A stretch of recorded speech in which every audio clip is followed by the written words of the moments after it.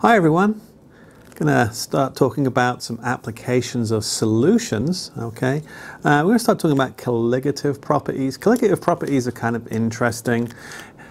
They're all solutions, and the properties we'll look at, it depends entirely on the concentration of the material or solute dissolved, okay? And what it actually does is it's really counting the amount of solute particles in the way of intermolecular forces. Okay, so we're disrupting forces between solvent molecules. This has a number of interesting effects relating to boiling point, melting point, and vapor pressure, and even osmotic pressure, which we'll talk about.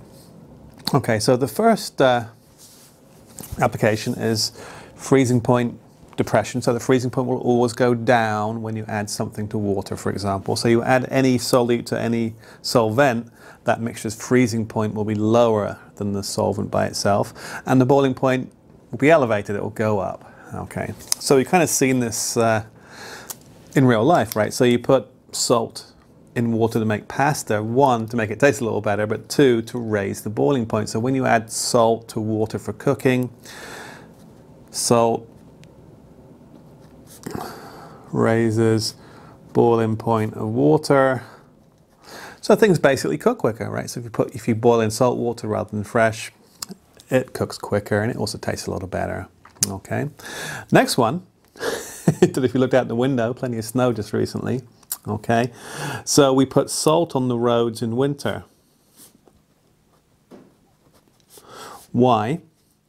It lowers the freezing point of water. Okay. So when that snow and ice is on the road, think about it more like ice, right? So you've got ice on the road, okay, say it's at -5 degrees C or something. If you sprinkle salt on that ice, it actually melts and turns into water. So it's gone from a slippery flat surface to just a wet surface, which is more safe, right? Okay, so salt will, what we call, depress the freezing point of water. Any solute and any solvent, it will depress the freezing point of the solvent. Okay, and that's what we see. Now the key thing is here, okay, delta. Delta means change. So we add, so say we're increasing the boiling point of water, maybe it goes from 100 to 105 or something, okay, we add 5. So delta means an increase of 5. So we go from 0 to -5, right, that's a decrease of -5 delta, okay. So again, delta T will depend on essentially a constant to do with the solvent for sure, right, but the variable is the concentration of the stuff you dissolve. Okay, so we have a couple of very, very simple equations. I'll put maybe a B here, right? So the increase, maybe put a, I'm modifying my equation as I go, because if you think about it, when it's boiling point elevation, it's always going to go up, right? That's the key thing. It's always going to go up. So the change is always going to be a positive number, right? So it goes up from its actual boiling point a little bit higher. What's called the cryoscopic constant, so that's a constant for each material, and then the concentration molality, moles per kilogram, of the solution. Okay, so it's really measuring how much stuff's in the way, all right? How much salt is in the salt water, what's its molality, all right? Then we see freezing point depression. Again, delta T, it goes down. Maybe I'll put a minus in front just to kind of stress that it's going to go down, right? Okay, change in freezing point. Again, cryoscopic constant to do with the solvent. Typically we use water, and we see those numbers down here in a second. And then the concentration of the solution itself. So change in boiling point or freezing point. Cryoscopic constant to do with the solvent, right? Okay, B for boiling, F for freezing. And then the concentration of the solution you're looking at. So say you dissolve 2 moles in a kilogram, it's 2 little m, isn't it? Right? Okay. Now for water, the numbers are for boiling 0.51 degrees C per molality and 1.86 degrees C for freezing per molality. And that's those numbers here and here. Makes sense, right? Because degrees C, moles per kilogram, that has to be degrees C per moles per kilogram to make the units cancel. Okay. Careful with the units there, right? So that's degrees C per, you can put moles, kilogram, or little m. Either one's fine. Okay. So moving forward then, what do we see? Now, a little trick actually before we do a question. When we actually look at delta T, either the elevation or the depression of boiling point, freezing point, it's a difference, right? So it doesn't matter if we use Kelvin or degrees C, because a difference of 100 Celsius is a difference of 100 Kelvin, right, between boiling and freezing point of water. The step sizes, if you remember that when we talked about this in 101, if you took my class, the step sizes on the Kelvin and the Celsius ladder are the same, okay? All right, so we will, because it's a change in temperature, preferentially use Celsius. Okay, now here's a great worked example. All right, now if you like, the equation is actually pretty straightforward. All right, okay, I'll read it and then I'll maybe pause, let you guys try it. Right, so calculate the freezing point. Now be careful, right? Calculate the freezing point means the actual freezing point, not the change in freezing point, the actual freezing point. So it's going to be probably a minus number, isn't it? Right, it's going to go from 0 to minus something. So calculate the freezing point of a 30% by math ethylene glycol solution. Okay, ethylene glycol uses antifreeze. Okay, so let's work out the 30% by mass freezing point of an ethylene glycol solution. Okay, now to set you up, you need a couple of pieces of information, right? So don't forget, of course, delta TF, I'll put a minus there, equals KFM. All right, so that was from the previous page. All right, so let's just zoom back a second. So the depression of freezing point is the cryostaltic constant times the molality. All right, and then we remember molality itself, this thing here, equals moles of solute per kilogram solvent. Now remember that one, right? Kilograms of solvent. It's the weird one we use for high concentrations, right? Okay, so let's think about this. So what I like to do whenever I have one of these concentration type problems, I remind myself of the equation, yeah, so we'll go through this first, and then once we've established what the concentration is, the molality in moles per kilogram solvent, we'll take this over here and then just plug and chug to find the depression in freezing point, and then remember at the end, that's not the answer, right? That's how much it was depressed, and we'll take away from 0 to get the answer. Okay, so remember the trick, 30% by mass when we did our percent masses, right? So assume 100 grams. Now that's, you know, this would be a great place to pause, wouldn't it? It's like giving you all the hints you need, right? Okay, so you assume 100 grams, so that's 30 grams of ethylene glycol, this formula, you can work out moles, right? Hey, 30 grams difference to 100 is 70 grams, that in kilograms would be kilograms of solvent, moles per kilogram M, stick it in, crank it out. Okay, pause, give it a go. I'll come back with the answer. All right. Oh, you're back? Okay, so let's do it on the side. I'm just copying my notes from over here. So I've got 30 grams of ethylene glycol. That means I've got 70 grams of solution, right? Water, right? It's a water solution. Okay, and you know, it's kind of often just implied it's water, right? Okay, so, and that equals, I can just work that out on the fly, right? 70 grams is 0.070 kilograms. Okay, it's not 101, you don't have to show me grams to kilograms anymore, right? Okay, but just make sure you show it, right? So it's always show will work, and you can, you know, that's okay. Now, so we've got the bottom part, right? Boom. So I'm going to go over here, M equals, I'll fill in the moles in a second, but the kilograms is 0.070 kilograms, isn't it? Okay. Now, if I look it up, we'll work it out. C2H6O2, molecular weight, C2H6O2, 216, 6 ones, 2 12s, equals, I wrote it down. Okay, it is 62. 62 grams per mole. Therefore, remember the little triangle, moles equals 30 grams over 62 grams per mole, which equals, let me get that down, what is that, 0.45, no, 0.48 mole. Okay. Oh, I'm just about squeezing that on. C2H6O2. Now my work kind of strayed a little bit over there, right? So I got this number. I'm just going to stick it on top here. This is, if you like, where the good part is. 0.48 moles, 0.07 kilograms equals 6.9 moles per kilogram, or 6.9 little m. Fair enough, right? Okay. I'm not there yet. Okay, I've kind of not left myself a lot of room, have I? But we're not quite there yet. Okay. So that's the concentration. All right.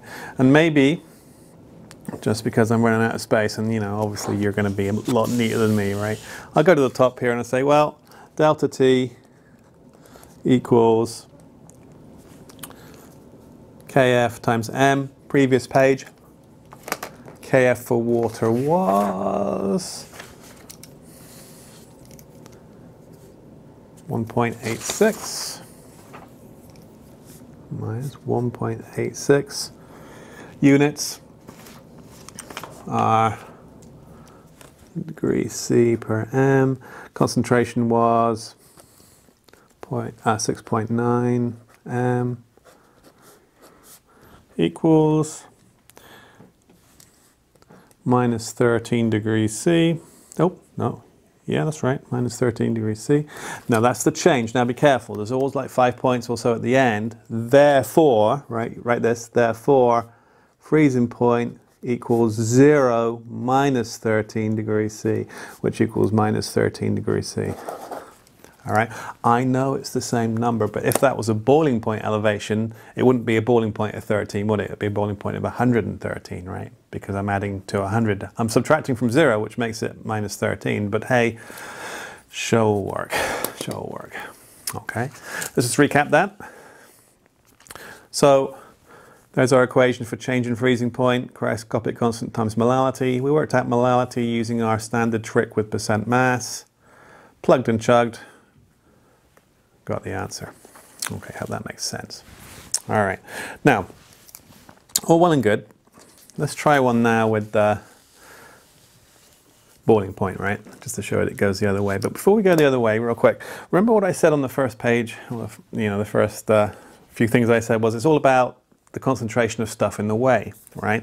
So this was a molecule, right? If it's got like a formula like this, it's a molecular solute, meaning it stays intact, right? So molecular solutes, sugar, alcohol, when they dissolve by making hydrogen bonds, so they stay as intact molecules, right? So the moles of ethylene glycol I add is the moles of ethylene glycol molecules swimming around. Fair enough, right?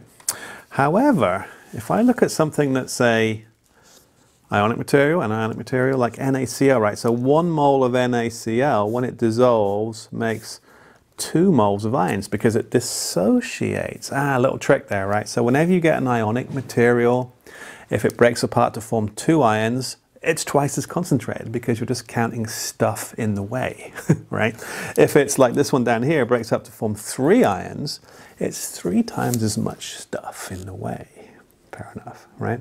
Okay, so let's look at the question. So unlike molecular solutes, ethylene glycol above, ionics make more than one thing when dissolved because they undergo dissociative dissolution, right? Okay, so for example, NaCl gives you 2 for 1, right? For every 1 compound formula, you make 2 dissolved ions, right? So the concentration of ions is higher, right?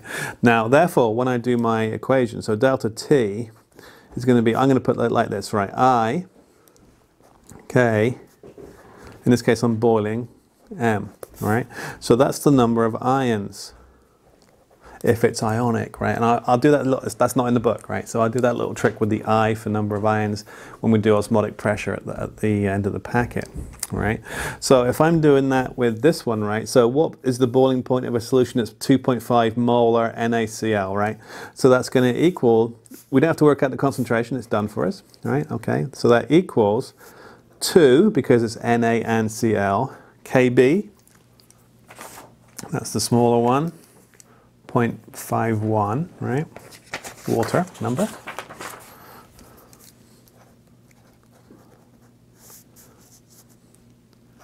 Oh, degrees C per mole.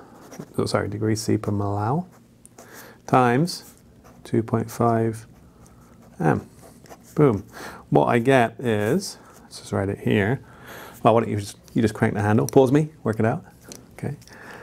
The change in boiling point is 2.55 degrees C. That's not the boiling point though, is it? Therefore, boiling point equals 100 degrees C plus 2.55, 102.55 degrees C.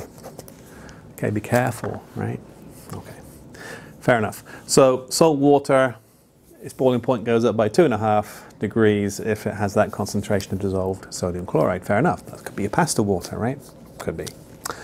All right. Now, maybe you sprinkled some of this stuff on your driveway last week. Okay. It's actually called quick melt. All right. So in the shop, there's something called quick melt, which says it melts snow and ice more quickly. That's advertising. Okay. It actually melts snow and ice down to a lower temperature, right? Okay, because it's calcium chloride. So quick melt should actually be called lower temperature melt. But how low does it go, right? Because you've got 3 ions, because calcium chloride breaks up into 3 ions, right? So therefore delta T, and I'll put it here, calcium chloride equals 3 times same concentration, 2 let me do the same solvent, 2.5 is the concentration, 0.51 degrees C per m times 2.5. So the only thing that's different is the number of ions, right, in solution. Yeah, it's 3 times the concentration of the base formula, and that equals 3.8. So therefore, 100 plus 3.8 equals 103.8 degrees C. So yeah, so quick boil in this case, sorry, my mistake. Same thing, right? So what works for boiling works for freezing. It is sold as quick melt, but if I threw it into water, it would actually raise its boiling point. Similar idea. Okay. All right, hopefully that makes sense. Yeah, so when you have an ionic material, modify the formula. I for ions, I would be 1, right? Just mathematically for a molecular material. All right. Okay, so all well and good. Now, next thing we're going to talk about is phase diagrams. Okay, so phase diagrams, you've seen a little bit about this already probably. What is a phase diagram? Well, it's a graph that represents values of pressure versus temperature for a pure material, right? So every pure material has a phase diagram, and the phase diagram has pressure and temperature, okay? And then we know, for example, if we're a really cold temperature, that thing's going to be a solid. If it's a really high temperature, that thing's going to be a gas, yeah? But that also depends not just on temperature, but also on pressure. So under a high pressure, for example, a gas will condense to form a liquid, right? So there are regions of temperature and pressure where things are solid, liquids, and gas. And that's what a phase diagram gives you, okay? So here's your generic phase diagram, okay? Now what I'm going to do real quick, this isn't the water phase diagram. It looks slightly different, but it's close, right? So I'm going to kind of put a line across here, kind of where we live. And you could imagine this a bit like water or something, right? All right. So that might be 1 atmosphere. And that's our atmospheric pressure here on the planet Earth, right? So that's, if you like, fixed, yeah? So you go outside, it's 1 atmosphere all the time. The thing that changes outside is the temperature, yeah? So as temperature goes up and down, we move from at low temperature, solid to liquid, and just follow the line here. So that would be solid to liquid, that's when it melts, right? And then from liquid to solid, that's when it boils, okay? And this is the kind of the transitions we're familiar with. So for water, that's Kelvin, 273 Kelvin, 373 Kelvin, right? This is a generic diagram, so I'm not going to write on it, right? Okay, well, numbers. Okay, so let's look at features of this graph. It kind of makes sense, yeah, but I want to kind of go over them, all right? So push this up just a little bit so you can see everything. There, about there, all right? Boiling point. So the boiling point is obviously where liquid turns to gas. So this line here is when liquid turns to gas. That's kind of our boiling point line. Condition of PT where liquid turns to gas. Obviously, it is a little bit affected by pressure, right? So if you look at the vertical axis, it's not a straight line, right? It's not a straight line up and down. It's kind of almost like a 45-degree line, because if you put a liquid under pressure, like in a pressure cooker, it will have a higher boiling point. That's how pressure cookers work, right? If you're on top of a mountain, less pressure, lower boiling point, yeah? So as pressure decreases, so does boiling point. As pressure increases, so does boiling point. We don't see that usually in our everyday lives too much, because we live at 1 atmosphere. But hey, if you increase the pressure, boiling point goes down. Sorry, up. If you increase the pressure, boiling point goes up. If you decrease the pressure, boiling point goes down. Okay, so that's the line, right? Okay. Next one, keep it easy, right? Freezing. Now this one's almost vertical, because liquids and solids can't really be compressed, unlike a gas, right? So because they can't really be compressed, the line is essentially vertical. There's no effect on pressure with regard to where it changes from a solid to a liquid, yeah? So the melting point or the freezing point is pretty much invariant with pressure, but of course it does depend on temperature, right? Okay, so that's the line where condition of technically pressure and temperature, where solid, I'm going to put turns into liquid. And it goes either way, right? Because you can go melting or freezing, and up here boiling or condensing for the gas, right? Okay, fair enough. So those are the ones we're familiar with. Nice and easy. Nice and easy, right? Now the weird ones. Now the weird ones. Look at that point right there. Look at that point right there. All right. What does that mean? It means all the lines come together, right? So at that point in nature, whatever that condition of temperature and pressure, because all the lines meet there, that means all three states of matter can coexist simultaneously.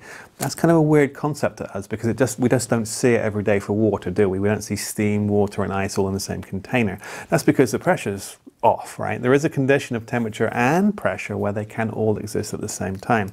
Okay, so the triple point is where solid, liquid, and gas exist simultaneously. Interesting, and every pure material has a triple point, and this is how you can actually, these days, you can very, very accurately calibrate a thermometer, because you just use water, and when you've got all three phases at the same time, you know you're at the triple point, which has a certain pressure and temperature. Okay, so extra credit. Email by Friday, right? What is the triple point of water?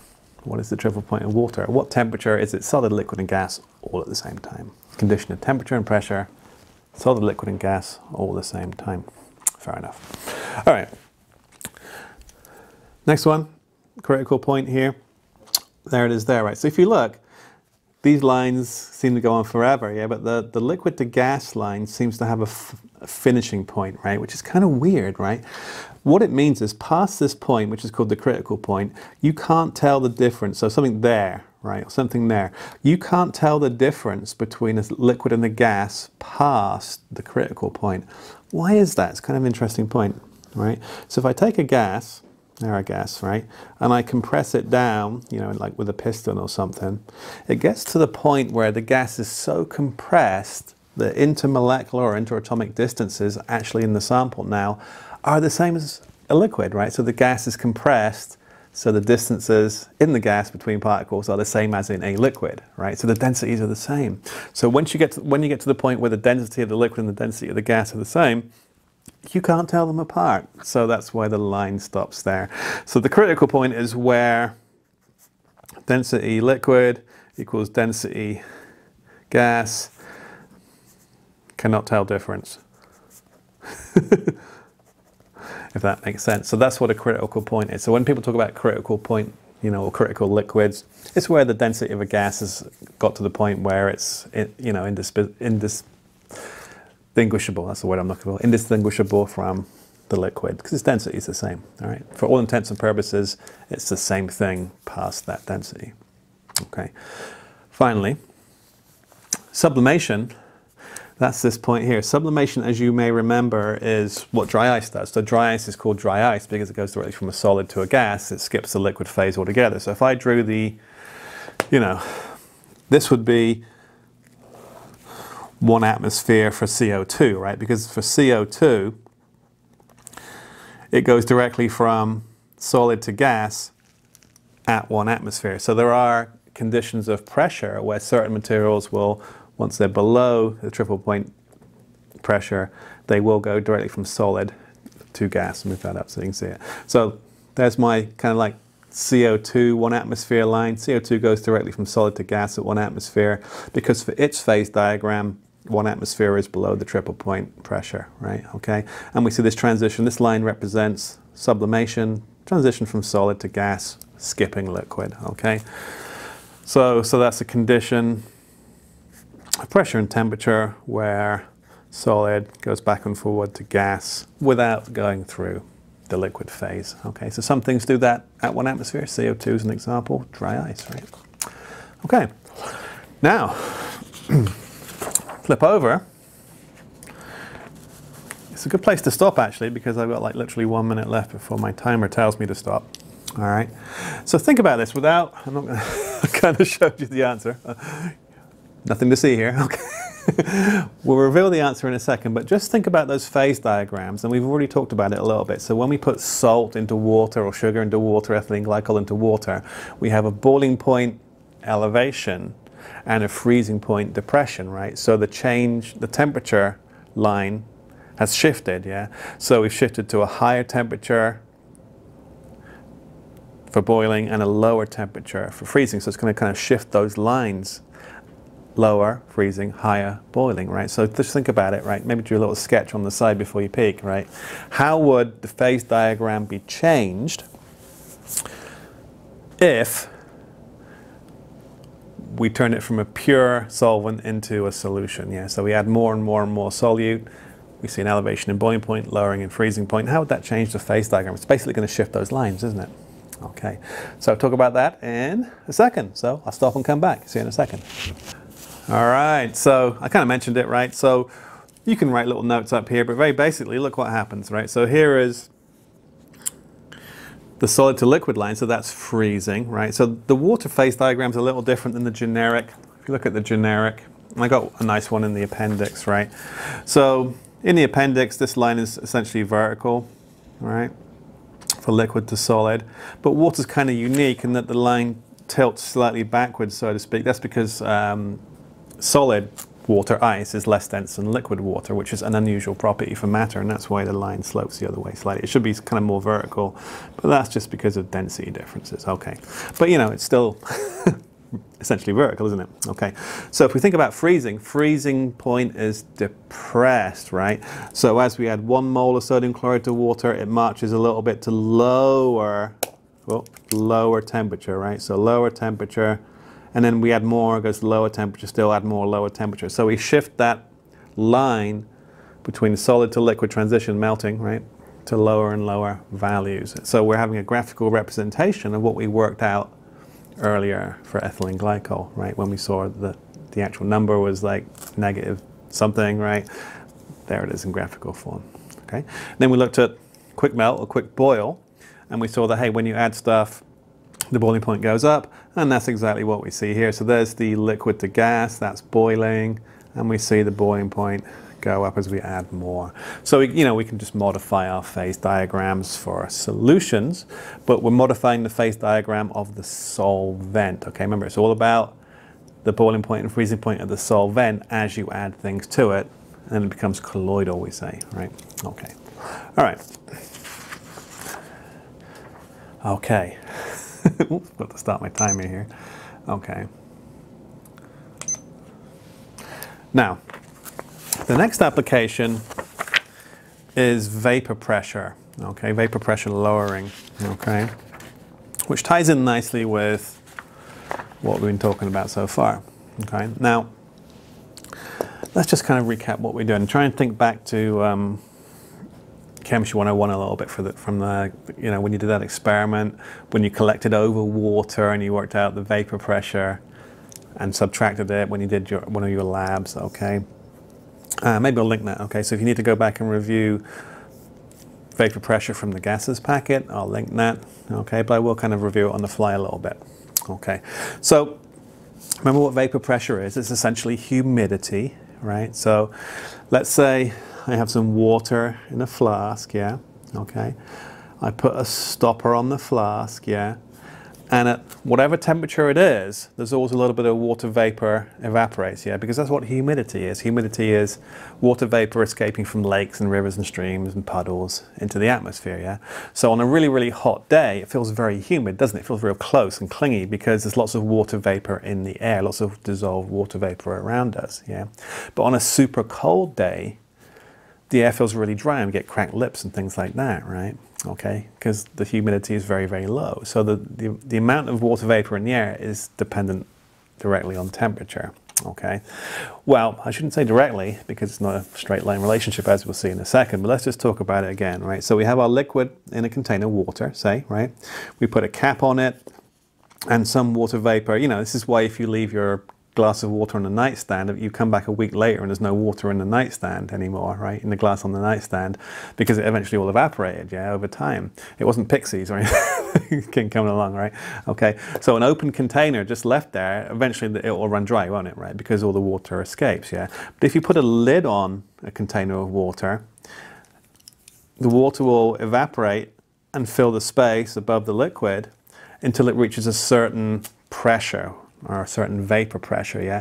And then it just can't exceed that, right? So that vapor pressure is dependent on temperature. And then as one evaporates, one goes back down, and we call that a dynamic equilibrium. So it reaches a constant value. There's exchange between liquid and gas. That's called a dynamic equilibrium, but the amounts don't change. Okay, it's like a revolving door. As one person goes in, one comes out. We'll talk about this when we do equilibrium.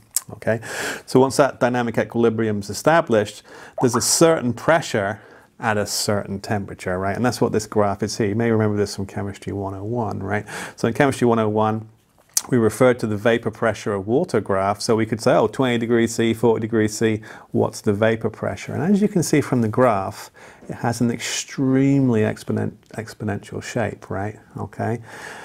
So it's not linear, all right? So we have to look up the number. What's the vapor pressure at a certain temperature? Okay. Now, if we do look at that graph, yeah, when we look at 100 degrees C, which we know to be the boiling point of water, that's kind of a unique thing, right? So 100 degrees C, we read over here, oh look, it's 760 millimeters of mercury, 760 torr. So that's what the definition of boiling is, right? So when we get to the boiling point of the liquid, 100 degrees C for water, the vapor pressure equals atmospheric pressure. And if you think about it, once the vapor pressure pushing against the atmosphere is equal or greater, it all boils, right? So that's why things suddenly boil when they get to the boiling point, because they've got enough energy now to push back the atmosphere and just leave the container. So boiling happens when vapor pressure becomes equal to atmospheric pressure. So therefore, if you're up a mountain where the vapor pressure has to get to a only slightly lower number, doesn't it? Because if you think about it, up a mountain, there's less atmosphere above you, so it's not pushing down 760, is it? It's probably pushing down 750, right? So the thing boils at a lower temperature down here where 750 is, right? So that would be up a mountain right there. If I went down a coal mine, it would have a higher boiling point.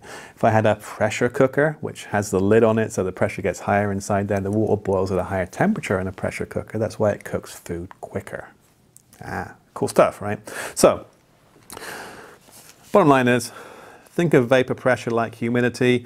There's always going to be some finite amount of water vapor escaping from a glass of water, and it just, if you like, there's just more of it as the temperature gets higher. If you get to the point where the vapor pressure equals the atmospheric pressure, it boils, and that's related to the boiling temperature. Okay, but below the boiling temperature, it's partially, if you like, going away, right? It doesn't all go at once. Okay, all right, and that's called a vapor pressure.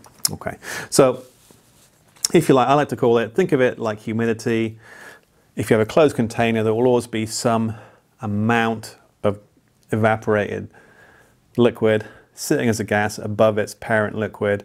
We call that the vapor pressure, and the vapor pressure actual value is related to temperature via an exponential form. Okay, all right. We already mentioned that one. What's the vapor pressure of water at 100 degrees C? 760 millimeters of mercury atmospheric pressure, right? That's the definition of boiling, when vapor pressure equals atmospheric pressure. Now, here's an interesting question. Don't know if you've ever had to dry clothes manually, maybe you've been camping or something, right? So yeah, you know, you get your clothes out on the line, right? And you know, just from common sense, when's a good day to dry clothes, right? A good day to dry clothes is when it's windy and when it's warm, okay? And you can think about that in terms of this argument right here, right? So if you think about it, you have to excuse my phone there.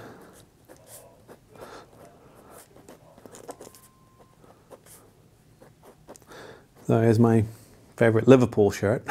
Right, so I've just washed it, yeah?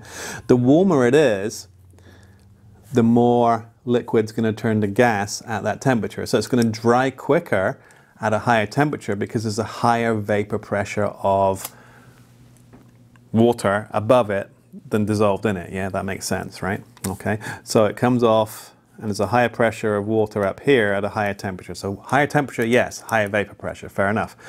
But then if you think about it, if it's a really still day, it's almost like it's in a closed container, isn't it, right? So that water vapor is just still sitting there. So once it's there, it's just going to stay there. No more is going to come out of the shirt, and the shirt's going to stay wet, right? Okay.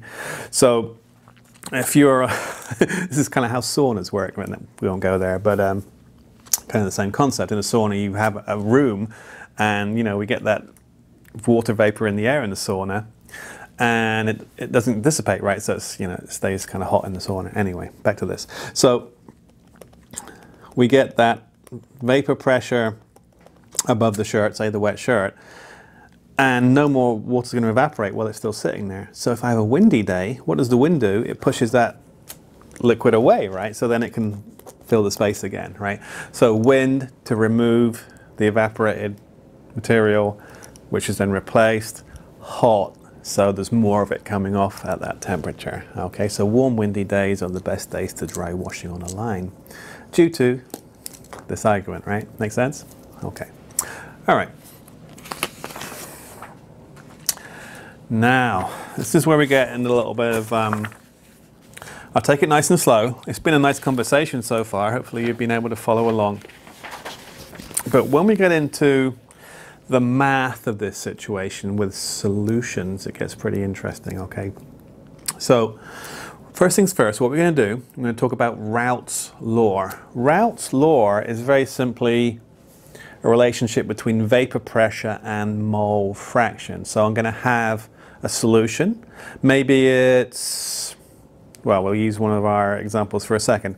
Octane and heptane, right? So two volatile organic materials, right? So I get these two volatile liquids and I make a solution out of them, right? And that solution can be heavy in one and light in the other, or the other way around, right? So I can start with a mole fraction of 1, which means 0 with the other, all right? Or 50-50, which is right in the middle, or 1 to 0, right? So we can go from all this one to all this one and fractions in between, 70-30, 40-60, etc., right? 50-50 would be the middle. So the mole fraction is just basically saying, hey, what fraction of the moles is one thing, what fraction of the moles is the other, and that's the definition of mole fraction. Okay. Now, so we've got two volatile materials, right? So we've got a volatile solute and a volatile solvent, right? So they're both going to want to evaporate, yeah? So let me just draw a picture over here, right? So imagine a container with molecule A and molecule B, yeah? Both of them are low boiling point, they're volatile, right? So you put a cap on this container and they both, not just the solvent like when we did the pure water, right? But they both get into the gas phase above the solution, yeah? So we have a mixture of vapors above a mixture of liquids, yeah? And this is all about what's happening in the vapor. Okay, so Raoult's law really defines how this vapor is formed, what its composition is, and things like that. Okay, so using words, right? So I'll give you some definitions from Raoult's law, right? And then we'll translate that definition into a math equation, yeah? And then we use the math equations to solve problems. Now, if you want to go back and look at your gases packet again, we did talk about the first one and the second one if you took my class in 101, right? So here we go with the first one. The first one is Dalton's law, right? So the total pressure up here, right? The total pressure, okay, we call that PT, above a mixture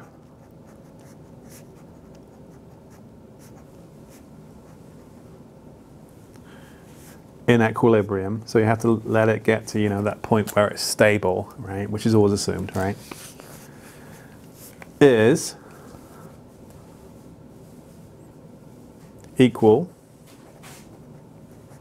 to the sum of the components, it's kind of a mouthful, partial pressures. Now you may remember this when we talked about air. So if I go down here and talk about math, right?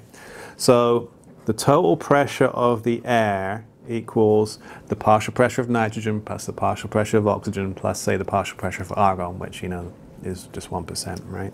In our generic mixture, it's the partial pressure of component A plus the partial pressure of component B. So maybe I'll put that there, all right? The pressure of A plus the pressure of B is the total pressure of their mixture. That's common sense, right? That's Dalton's law of partial pressures, right? Okay.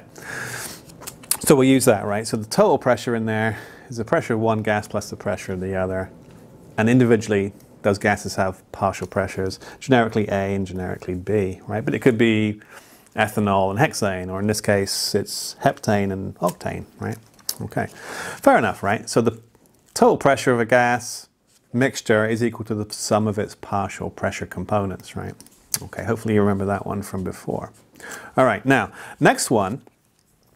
What about the individual partial pressures? What is the partial pressure of, say, hexane in that mixture, right? Okay, so the vapor pressure of a component, now think about that for a second, right? It's going to depend on two things, right? It's going to depend on how volatile its like liquid form is, right? So if one of these has a much lower boiling point than the other, there's going to be more of it evaporating, okay? So it's going to depend on the kind of natural volatility of the material itself. And then, hey, if there's it's 90% that stuff, it's also going to depend on the mole fraction of that stuff, right? So the more there is and the more volatile it is, the more it will evaporate, right? So the vapor pressure of a component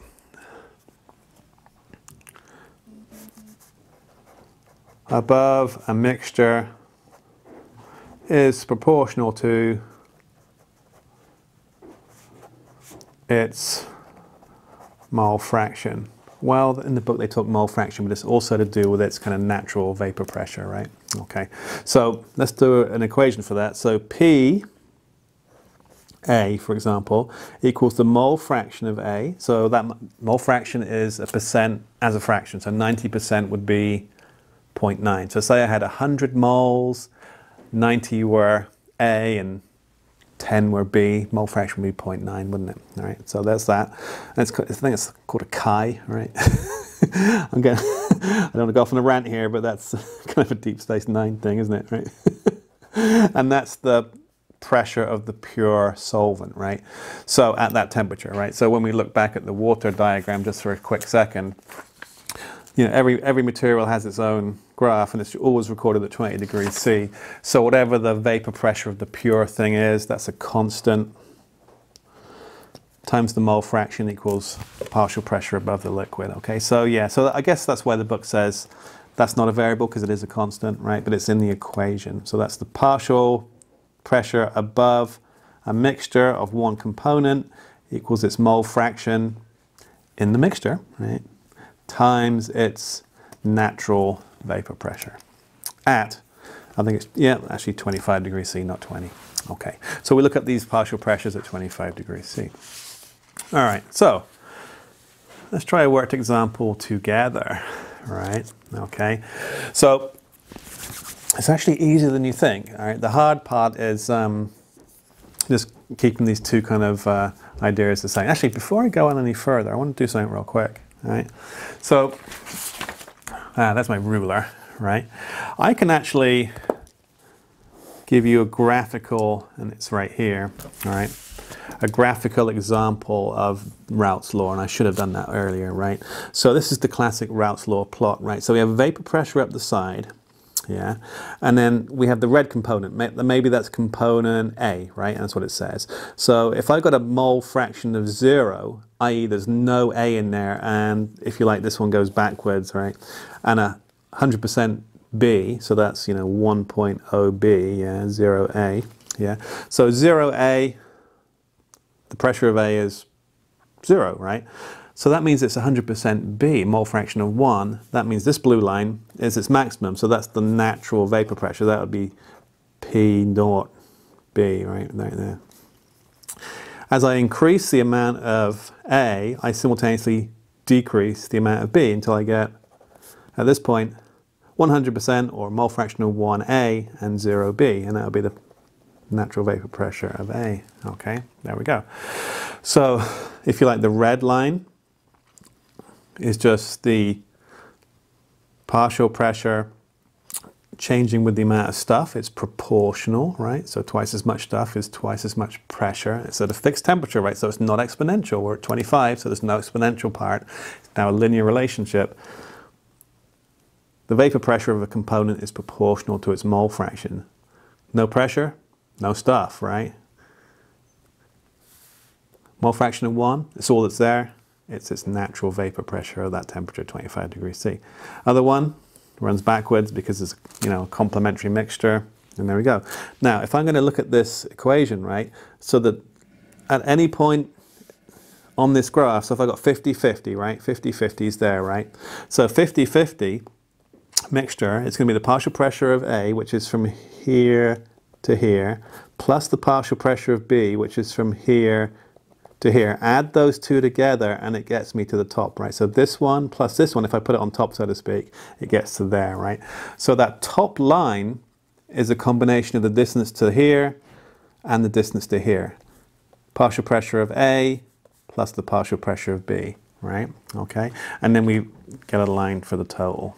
So that's how that graph works. That graph is just a picture, if you like, of Dalton's law of partial pressures. We call it Raoult's law. Now we call it an ideal solution because the lines are straight. We'll see when the lines curve a little bit in a moment.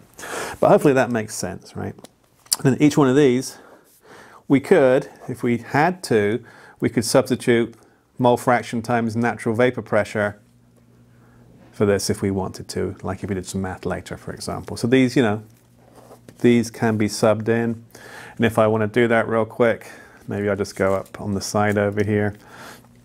So PT equals, instead of writing PA, I'm going to write XA P naught A plus XB P naught B.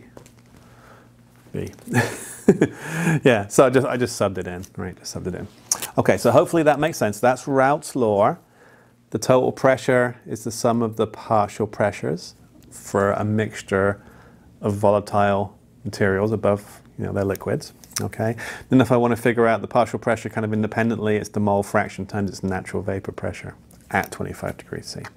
All right. Now that information, as I mentioned, is known, right? So we know what these natural vapor pressures are at 25 degrees C for pure materials.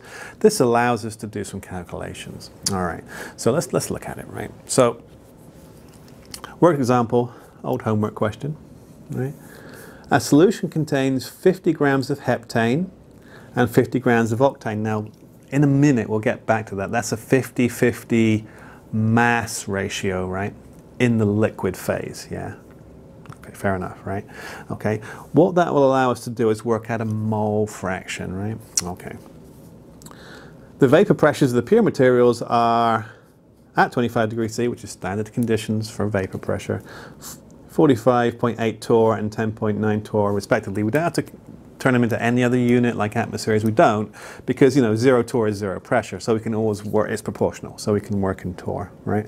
Now, question, calculate the vapor pressure of each of the solution components. So we want the partial pressure of, right, let's call it heptane, and we want the partial pressure of octane. right? So which equation are we going to use? Well, it wants individual, right? So we're going to use that one, right? So it equals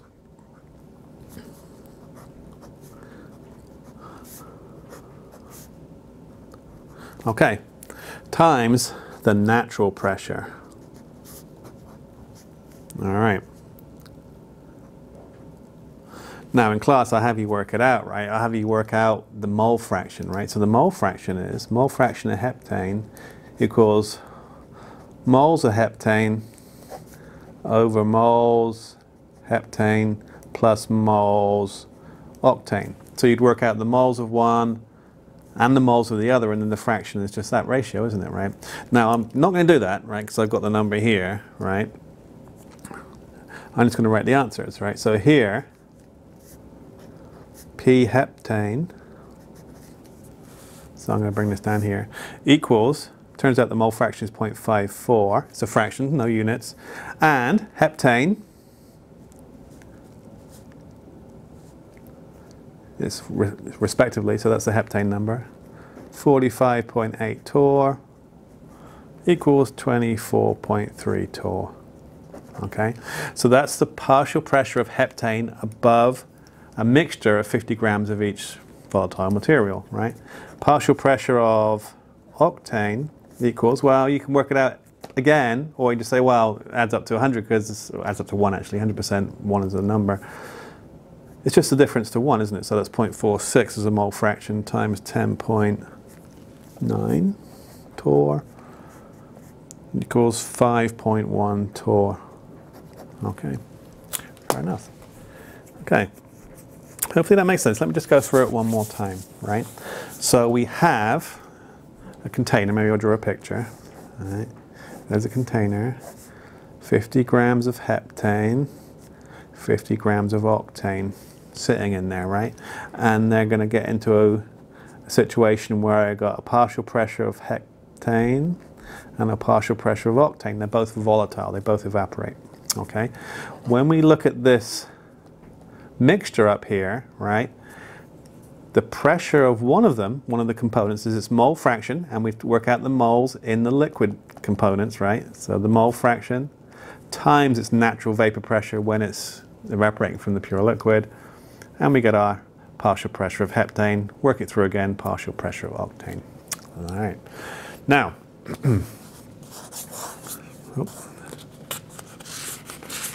About 4 minutes left, so before I have to stop again and start again, okay? So, next question, what is the total pressure? Total pressure, right? So that's that one, isn't it? PT. This is so easy, it's silly, right? It's going to be the heptane plus the octane. We just got those from the previous question, didn't we, right? So that's going to be 24.3 torr plus 5.1 torr, 29.4 torr, 2 R's in torr. Okay, hopefully that makes sense. So the total pressure above that mixture is 29.4 torr. Now, just enough time to give you this kind of challenge question. Okay, this is, so far, this is kind of the standard we meet in questions. But occasionally they get a little tricky, right? So remember what I said on the last page? It was 50 grams of heptane and 50 grams of octane sitting in a solution, right? So by weight, it's a 50-50 solution, isn't it? It's 50% by mass of each component, okay? What's the mass percent in the vapor though, right? Because if you think about it, the more volatile one's gonna be more of, but maybe it weighs less, right? So, you know, we've got to figure out somehow what is the mass percent of each one in the vapor somehow, right? Now here's the big trick, right? So when we work out mass percent is the mass of one of them over the sum of the two masses times 100 for a percent, right? So we can do it, because it's only two components, maybe one's 70, the other's going to be 30, so we work out one and do the other difference to 100, right? That's what we want to find, but we have no idea how much those two components weigh, right, up in the solution, yeah? Up in the vapor pressure stage, right? Okay, so here's the trick. Remember this one, molecular weight, grams and moles. grams equals molecular weight times moles. Since grams equals molecular weight times moles, we won't actually be able to work out the exact mass of each one, but it doesn't matter because we can do it proportionally. We're going to divide out, right? So therefore, mass percent is proportional to, well, it's going to be equal to when we divide them out. So the mass of A is really the molecular weight times the moles. So grams is that, right? Actually, let me just back up a second. That is true, but the moles is proportional to the pressure. Okay, so let me just rephrase that.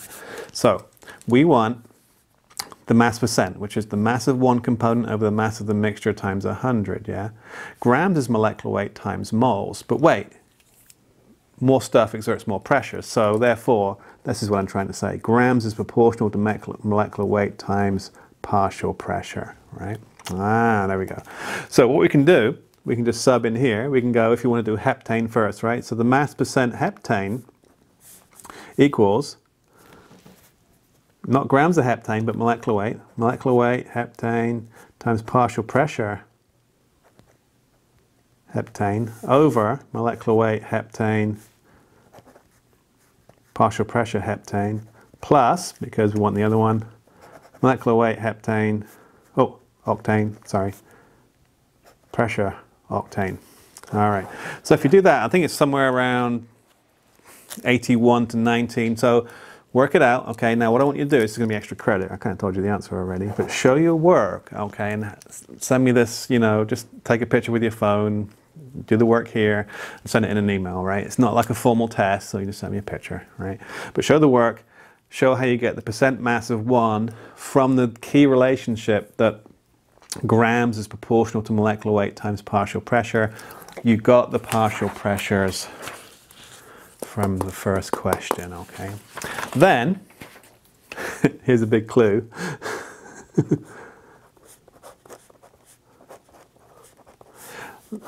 There are two reasons why it's not a 50-50 mixture, yeah? Okay, if you think about it, the partial pressure is really where the action is, yeah? So the higher the partial pressure, the more stuff's up there, so the more it weighs, right? So why isn't it a 50-50 mass ratio like in the liquid, right? Why is it different? Why is it 80 to 19 or whatever it is you work out, right? Well, it comes down here because partial pressure itself depends on two variables, right?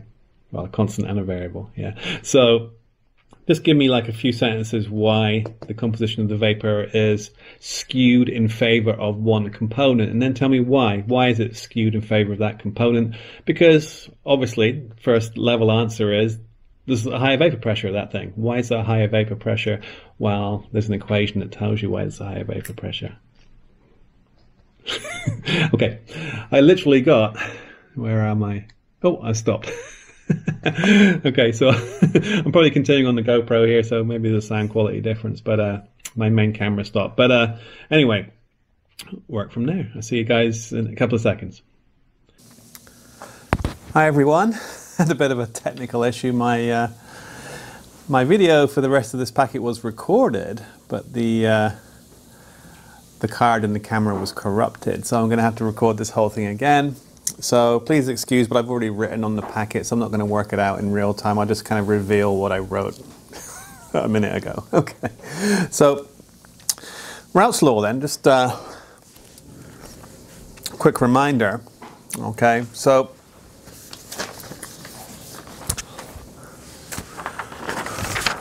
go back and show you my original note packet. Actually, there's the, let's just zoom down here, okay, kind of cover this up. So there's the original ideal Raoult's law plot, right?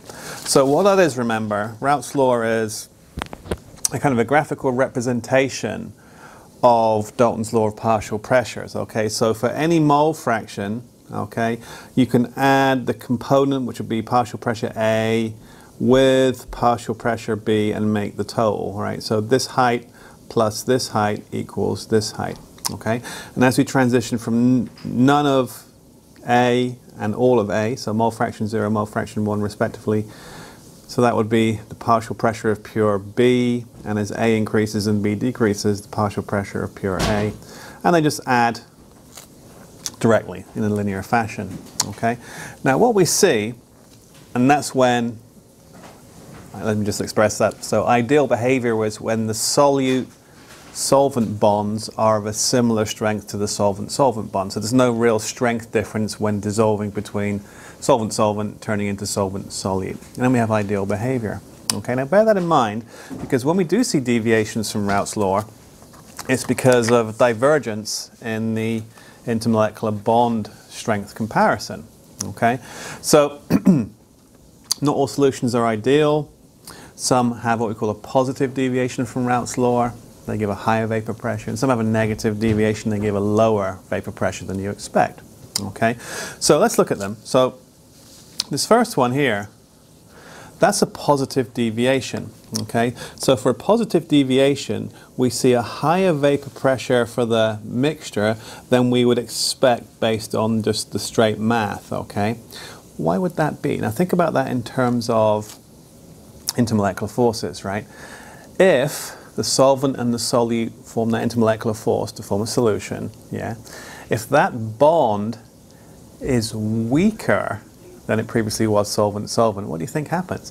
Well, if it's a weaker bond, it's easier to break, easier to evaporate, so we get a higher vapor pressure. So under cases, we get a positive deviation. Just think positive, think weaker intermolecular forces between solvent-solute. Okay, fair enough, right? Then the other one is, well, what happens when you mix two things and the bonds between the solvent and the solute become stronger? Well, then they're going to evaporate less because they're more strongly stuck together, and then we see what we call a negative deviation. So that's stronger. So in simple terms, we have answer: weaker solvent-solute bonds, higher vapor pressure for the mixture. For negative deviation, stronger solvent-solute bonds, negative deviation, lower pressure for the mixture. Okay, and we see that in a summary down here. So there is your ideal solution, similar intermolecular forces between solvent and solute. We have a nice, perfect Dalton's law of partial pressures plot.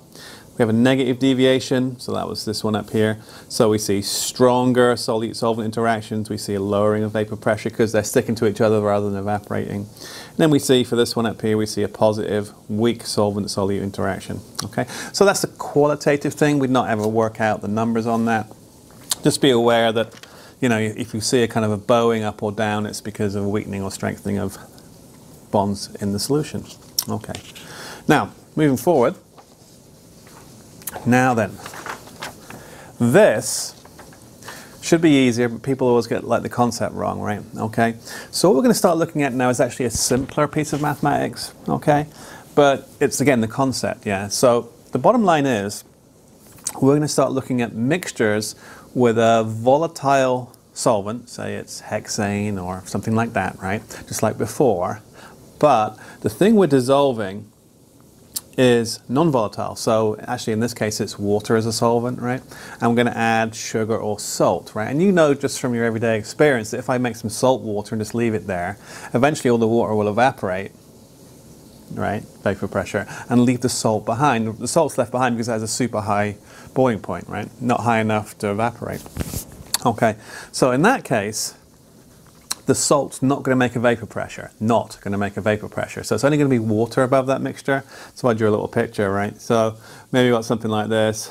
So there's my NaCl aqueous, right? If I got a closed container, it's only H2O vapor above there because it's the volatile solvent in volatile, non-volatile solute. Okay, so you think, oh, it's just like water then, isn't it? Well, not for the math, because if you think about it, mole fraction plays a part, right? There's actually, if you like, less water down here now because it's mixed with salt, right? So the mole fraction of water in that mixture is slightly lowered when you dissolve salt, slightly less water, then slightly less vapor pressure. So all we've got to do is just work out that mole fraction, and it'll be a slight reduction, okay, in vapor pressure than what you expect for the pure material. So it's quite actually easy then. So let's look at this worked example. So calculate the vapor pressure, 25 degrees C, usual standard temperature, right? Okay. For 95.5 grams of sugar, actually, sucrose, sugar, salt, non-volatile, right? Sugar and 300 milliliters of water. We assume water weighs 1 gram per milliliter, okay? Now, the vapor pressure of pure water at that temperature. So we have, if you like, P0H2O equals 23.8 torr. So think about that, right? Remember that simple equation we used before? If we want the vapor pressure, it's the mole fraction times the pure pressure, isn't it, right? And that's all we're going to do. We're just going to use that one simple equation. No complications with the mixture this time. So yeah, we're going to use this equation. Okay, that's the mole fraction of water, because water is what evaporates, right? Vapor pressure of pure water, partial pressure of water above the solution, okay? So to do that, we've got to find the mole fraction. How do you find the mole fraction? Well, it's going to be moles of sucrose, moles of water, and then, hey, because you want mole fraction of water, it's going to be moles of water over moles of total sugar and water. Okay, now I'm not going to work out the moles for you. You can do that. You got the formula and the molecular weight. Sorry, you got the formula so you can get molecular weight. You got the grams. Work out moles of sucrose, right? And then, hey, 300 grams, 18 grams per mole. Work out moles of water, and you can actually work chi out, right? So find the mole fraction. There you go, right? So that's a good place to pause, right? I'm going to reveal the work in a second, but it's a good place to pause. Try it, right? So work out the mole fraction of water, which is, of course, moles of water over total moles, water and sugar, okay? Work out that mole fraction. It's going to be a lot, right? Because it's mostly water, yeah? So it's going to be a high mole fraction, high number, 9, something like that, right? 9 something probably. We'll look in a minute. Okay, pause, come back. All right, let's look. So when we execute this one, turns out moles of water, so, you know, 300 grams turns out is 16.7 moles of water, right? And then 95.5 grams of sugar is actually 0.27 grams of sugar, moles of sugar rather. So, you know, the total is 16.7 of water, 0.27 of sugar. We want the mole fraction of water rather, so there we go. Times the natural vapor pressure. Let's zoom back a sec. Remember, we're just basically inserting into this equation. We've got this, we've got this. What is the vapor pressure? 23.4. So it's pretty close to the, what was the 23.8, right? So it's only 0.4 less, because that mixture is mostly water, right? So it's mostly acting like water. It's been kind of, you know, pulled back a little bit because of the slightly reduced mole fraction of water, because it's a non-volatile solute, right? Sugar. Okay, hopefully that makes sense. Okay, now what I've got on the next page is a very, very similar question. Okay, and it says extra credit there. I'll make it worth 2 points of extra credit, right? So it says, calculate the vapor pressure, ethylene glycol, and water. Now we're going to assume ethylene glycol is not volatile. It's a very syrupy-like material, right? Okay, so ethylene glycol, non-volatile. In any question, you know, I'll explicitly say when I do this on a test or something, you know, the non-volatile solute or the volatile solute, so you know which math to use, previous math or this math, right? So try it, very similar to the last one. Crank it out. And, you know, feel free just to take a, you know, work it out in your note. Remember what you're supposed to do, right? You're supposed to kind of write in your notes as you go, all right? Just take a picture with your phone of this page and just kind of attach it to an email, send it me. So I'm okay with pictures for extra credit, right? So just send me the picture from the notes for extra credit, +2 by Friday, right? Okay. Now, as with our first colloidal property, which was the raising of boiling point and the lowering of freezing point, right? It's all about the number of particles in the way, essentially, because what you're doing is disrupting bonding, intermolecular bonding between solvent molecules, right? And that has different effects, as we've seen, okay? Now, why do we use molality, little m? Because we're used to using large concentrations, right? Okay? And why is that even a thing? Well, it kind of says down here, right? So, remember, when we did NaCl, we actually got 2 ions in solution, and my little I number was 2. It's twice as many particles in the way because it was 2 dissociation products from an ionic material. Ethylene glycol, sugar, alcohol don't break apart. So molecules, anything starting, you know, C something, H something, always 1, right? 1 molecule, no dissociation. But ionic materials, yeah, they fall apart. We've seen that, right? So just reminding you there. Okay, so we multiply out by the number of ions it makes, if you like, and that's my I factor, right? So sodium chloride 2. All right, so if I put 0.1 sodium chloride in water, there'll be 0.2 moles per liter of things in the way because it's making 2 per formula unit. Now, back to the thing. So, here's a stupid question. You know those power couples? What's it? J-rod, Jennifer Lopez and Alex Rodriguez, and back in the day, Bennifer, right? Ben Affleck and Jennifer, whatever, and Aniston, right? Okay, so two people become one person, right? And then they go do everything together. And you see this in real life too. Here are a couple of, this is the girlfriend, this is the trained boyfriend. That's a joke. So they're wearing the identical outfits, right? That's never the guy's idea, let's be honest. I'm joking, right? But now they act as one, right? So they're kind of one thing. They're Bennifer, right? Okay. And in a solution, this actually happens with ions at high concentrations. So at high concentrations, we see ions, and I got a better picture here. At high concentrations, the ions are actually forced together, and they might make what's called ion pairs. Okay. So these two things are like the two people in the photograph. Two are acting as one, right? So that means they're not really acting as two ions anymore. They're just acting like one thing, right? So it's kind of a taxation effect. So the more the concentration goes up, it turns out that you're getting less and less as a fraction of ions in solution. Yeah, the absolute number increases, but then you're getting like maybe an average of 1.9, not 2 or something, as you get to higher concentrations. And those are called Van Hoff factors, all right? So we never really test this. If you take a higher level chemistry course, we'd multiply it by the Van Hoff factor. But at certain concentrations, we see these kind of taxation rates, if you like. So for an electrolyte like sugar, hey, 1 makes 1, never, doesn't matter, right? Because it's always one thing. But sodium chloride, you expect 2, you get 1.9. You expect 2, you get 1.3, you expect 3, you get 2.7, etc., right? So, you know, there is a slight kind of diminishing as concentration increases. It's not exactly an average of 2 extra things when it's actually an average of 1.9, for example, for sodium chloride. So be aware of that. We'll never use it, but it does exist, right? Okay. Now, flip over the page here. Last topic. Kind of a fun one to finish. So osmotic pressure, okay, I should probably cover up the answer, right? Now, there's some classic jokes out there involving osmosis, right? So here's a picture of Garfield, and he's like, Garfield doesn't know anything, right? And he's trying to learn through osmosis. So what he's done is taken a bunch of textbooks and he's physically attached them to himself, right? And there's the student doing the same thing, right? So explain the joke. Pretend you're talking to a non-chemist, right?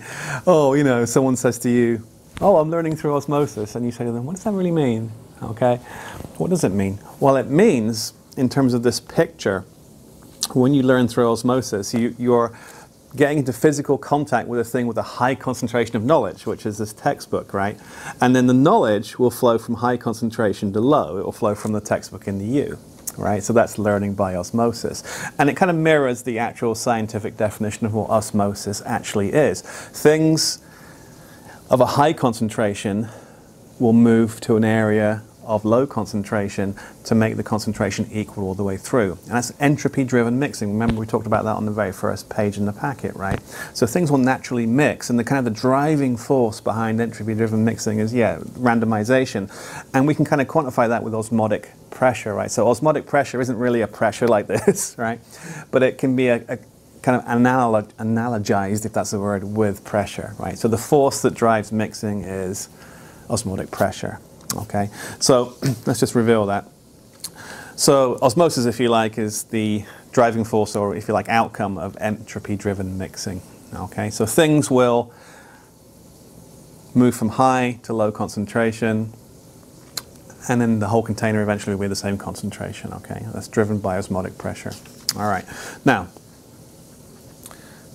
you can explain this very easily with everyday life, right?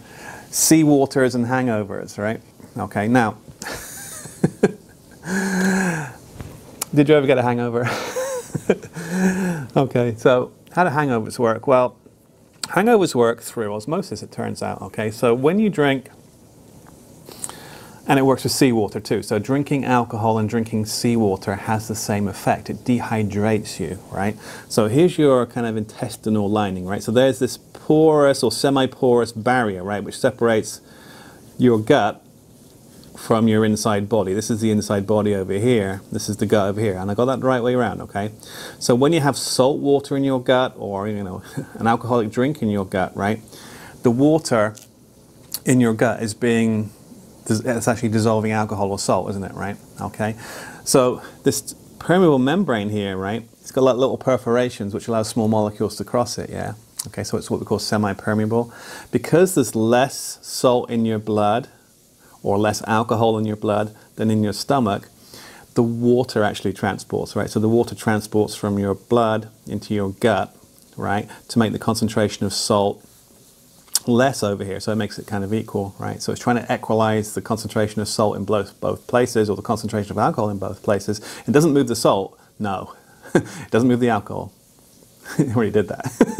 Right? There's always some left, right? So it actually moves the water into the gut to kind of dilute out here, yeah? And if you think about it, water coming out of your blood is dehydrating, right? So when we have something really salty, when we have some alcohol, right, water comes out of our blood into our bloodstream. And people who own bars know this. This is why they sell lots of salty snacks. Oh, free chips with your beer. Fine, I'll eat some chips. Oh, I feel more thirsty. Why is that? Because this is happening, right? So a good hangover cure, if you ever, don't buy the little tablets, right? Because the little tablet that's a hangover cure says, you know, take with 2 glasses of water. It's the water that cures the hangover because it goes back over there. Right? So if you ever want to avoid a hangover, take 2 pints of water before you go to bed. Right? Okay? And this is why, you know, if you're ever kind of shipwrecked and you're in a lifeboat, you can never drink the salt water, because just for a second you feel great because you've just drunk something, but then what remaining water you have in your body will come out and you'll just dehydrate even though you just drunk some salt water. Okay? There was actually a famous incident a few years ago now, but some Philippine fishermen got lost, and they're in their boat, they got no water. So what they do to survive, and they find them like several weeks later and they're all living. Well, what did you drink? Well, we caught turtles and we drank their blood. That's how they survive, right? Okay. So now, in terms of a kind of an academic example, right? Why do we use osmotic pressure as the driving force? Well, look at this, right? So let's say you have a U-tube, right? Okay, U-tube, and then you put your semi-porous barrier there, all right? So, you know, small molecules can go back and forwards through the barrier, just like your gut wall, right? On this side, you put salt water. On this side, you put regular water. Now, what's going to happen? What's going to happen? Just like in the gut, right? The water is going to go that way to dilute this out, yeah? Now, because we started with equal levels, this level is going to go down because some water went through, right? So this is kind of before and after. Now, if you remember your Chemistry 101, how we used to measure pressure is with a height difference in a manometer tube, right? So you can actually equate the height difference to a pressure. So the actual equation is pressure is mgh, right? So, you know, you may remember that from 101, maybe not. But bottom line is, because this went down a little bit, that means there's a pressure being exerted. There's a kind of a pressure forcing the water through the semi-porous barrier. Therefore, we call it osmotic pressure, right? It's not really a pressure as we know it, right? It's a force that kind of looks like pressure, so we call it osmotic pressure, okay? So the osmotic pressure is the force that's trying to make these two concentrations equal. Okay. All right. So the height difference can be related to a pressure, so we call it osmotic pressure. Now, wait a minute. We already have an equation for pressure, right? PV equals nRT. We can actually use that equation and just change a few variables and it works. So we'll show you that. Okay. Here it is. So osmotic pressure math, right? Now, I kind of went through it, obviously, already, but I'll show you again, right? So if I just tell you the variables here, so this big old capital pi here is the so-called osmotic pressure, right? M is concentration in moles per liter, that's molarity, right? You can throw an I in there, you know, just like before. If there's NaCl, there'd be 2, right? Gas constant, just like the gas law equation, liters, atmospheres, moles, Kelvin, 0.08206 actually, right? And then temperature in Kelvin. Okay. Now, it is actually derived from PV equals nRT. Now, think about it for a second, right? We want to find essentially pressure, right? Osmotic pressure. So we're going to divide both sides by V. And if you think about it, moles divided by volume is concentration, right? So all we've done to make this equation is divided both sides by V. N moles over V volume is concentration, which we call now M, right? Molarity. Okay. So it's actually an easier version, if you like, of PV equals nRT. So, let's look at it. Now, back in the day, we used to use osmotic pressure to find the molecular weight, because, hey, concentration, moles, liters, you know, we can work out molecular weight as well, okay? we used to find the molecular weight of large macromolecules like proteins. This is a classic old biochemistry kind of technique. Nowadays we use a different method, but hey, back in the day, this is how they did it, right? So let's look at it. So the osmotic pressure of a solution, so you know, you've used that YouTube situation, right? Measure the height, right? So the osmotic pressure of a solution containing this many milligrams of a protein in 10 milliliters, so we can work out concentration, right, was 2.45 torr. So the osmotic pressure is 2.45 torr, right? Find the molar mass of the protein. So here's the game plan, right? Now, because it's an osmotic pressure, just treat it like a PV equals nRT. Write the variables in the margin, okay? And then kind of come up with a game plan, right? So yeah, the pressure is 2.45, put it there, right? But if you remember my 101, the first thing I always used to write was R, right? Because R, yeah, it's this number, but the units are important. So it's liters, atmosphere, moles, Kelvin. That's torr. That has to be an atmosphere. So on the fly, I've just converted it to, hey, 1 atmosphere is 760 torr, 0.00322 atmospheres, right? I need atmospheres. And if you like, just kind of keep track, right? Okay. I is 1 because it's a molecule, it's a protein, right? So it's not dissociating, it's not ionic, it's an actual molecule. So I is 1 if you like. Molecular weight is kind of our variable because if we think about it, if we find, concentration is our variable because we find concentration, which will then allow moles. Moles, grams, molecular weight will allow molecular weight, all right? So our destination from the initial phase of this work is to find concentration. R is known, temperature 25 degrees C at 273,298 Kelvin. Got kelvins, all right. Okay, so rearrange it to make M the subject. There it is. Pressure, IRT, atmospheres, 1 molecule, R and T 298 Kelvin, right? Kelvin. Find the concentration. So the concentration is 1.32 times 10 to the minus 4 moles per liter. So hopefully you got that right. Now, what I want you to do is pause me, right? Because if you think about it, and I'll do it right here. Concentration is moles per volume. You have the volume, 10 milliliters. You now have the concentration, so you can figure out moles. Once you've got moles, molecular weight, grams and moles. All right, once you've got moles, you've got the milligrams, you can figure out molecular weight, okay? So that's your journey, right? Find the moles from concentration and volume. You just got concentration. Volume is 10 milliliters, has to be in liters. And then, hey, once you got that, once you got moles, use the relationship molecular weight is grams divided by moles to find the molecular weight. All right, try it. You back? All right, let's look at it. So real quick, moles equals CV, 1.3 times 10 to the minus 4 times, has to be in liters, 10 milliliters in liters, 1.32 times 10 to the minus 6 moles, right? Hey, I did it down here. 5.57 milligrams, let's move that up.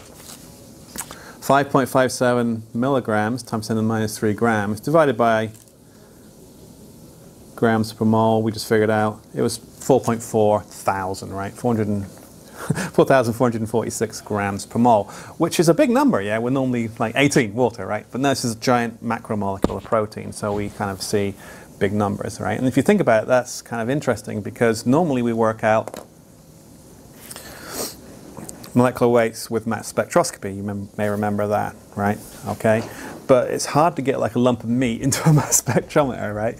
Until they were able to do it with a special technique. And I always include this as an extra credit, right? Because back in the day, UV MALDI, right, which stands for ultraviolet matrix assisted laser desorption ionization, was able to get macromolecules into the gas phase and then throw them through a mass spectrum. So we can get a mass spectrum of a massive protein now, right, and measure its mass spectrum, measure its mass very easily, right? Plus 2 points of extra credit.